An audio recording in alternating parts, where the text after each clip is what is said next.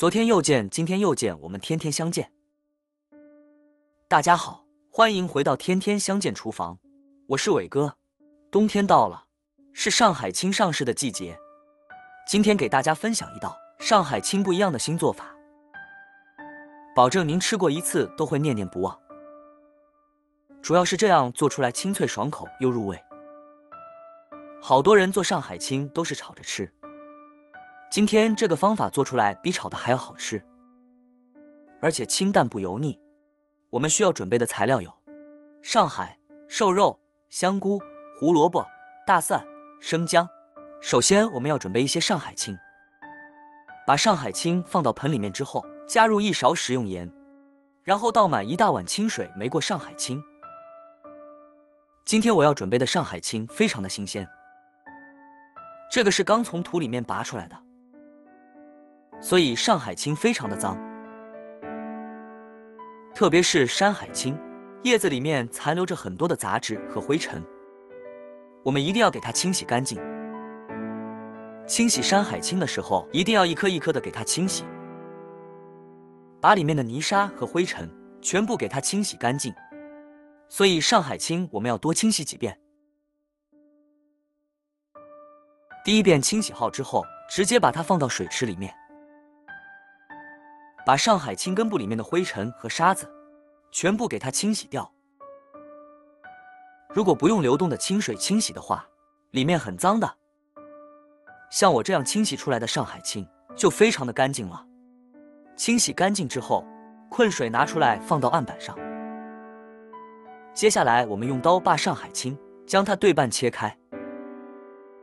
今天我这个上海青做法比较特别，有的时候我们要把根部切掉一点，全部把上海青像我这样全部破开就可以了，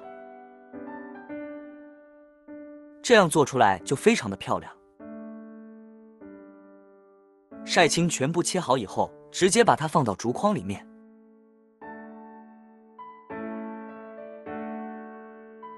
接下来我们准备一块瘦肉，我们把瘦肉切成薄一点的厚片，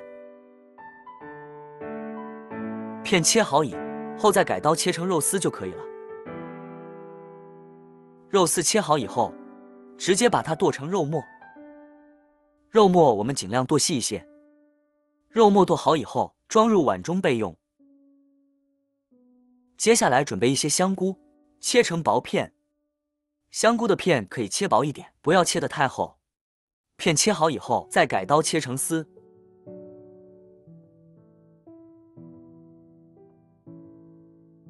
然后把香菇切成末。香菇末我们也要把它切细一些，那样非常的好吃。香菇切好以后，装入碗中备用。再准备半个胡萝卜，切成薄片。胡萝卜片我们也要切薄一点，不要切得太厚了。片切好以后，再改刀切成丝。胡萝卜丝我们也要切细一点，不要切得太粗。胡萝卜丝切好以后，再改刀切成末，把它切成胡萝卜末就可以了。胡萝卜切好以后，和香菇放在一起。接下来我们准备一些大蒜子，给它拍碎，这样拍一拍，蒜香味更加的浓郁。蒜末拍碎之后，把它剁成蒜末。蒜末我们一定要剁细一点，不要剁得太粗了。蒜末剁好之后，装入碗中备用。接下来我们准备一块生姜，切成薄片，再改刀切成姜丝。最后把它切成姜末就可以了。姜末切好以后，和蒜末放在一起。接着再调个料汁，生抽、酱油，再加入一点食用盐，少量的白糖，少量的鸡精，1勺蚝油提鲜，再倒满1小碗清水，少量的玉米淀粉，然后用勺子将它搅拌一下，搅拌均匀。提前调个料汁是为了炒菜节省时间。搅拌均匀之后，我们先放一旁备用。接下来，我们把锅中的水烧开以后，加入1勺食用盐，用勺子将它搅拌均匀，入个底味。再加入一点食用油，然后把我们的上海青放入锅中焯水。加点食用油能保护上海青翠绿的颜色。我们这里焯水的时间不能过长，大概30秒左右就可以了。30秒过后，把它夹出来，把山海青一颗一颗的摆入盘中。我们这里要将它整齐的摆放，这样做出来的上海青既好看又好吃，颜值非常的高。朋友们，视频你都看到这里了，如果超哥的视频对你有帮助的话，就动动您发财的小手给我点个赞呗。感谢大家一直以来对我的支持与鼓励。全部摆好以后，起锅加入少量的食用油，油热之后把肉末放入锅中，我们快速的翻炒一下，把肉末炒熟炒香，把肉末将它炒至变色就可以了。然后把姜蒜末也加进来，继续开大火快速的翻炒一下，让肉末和蒜末全部融合在一起。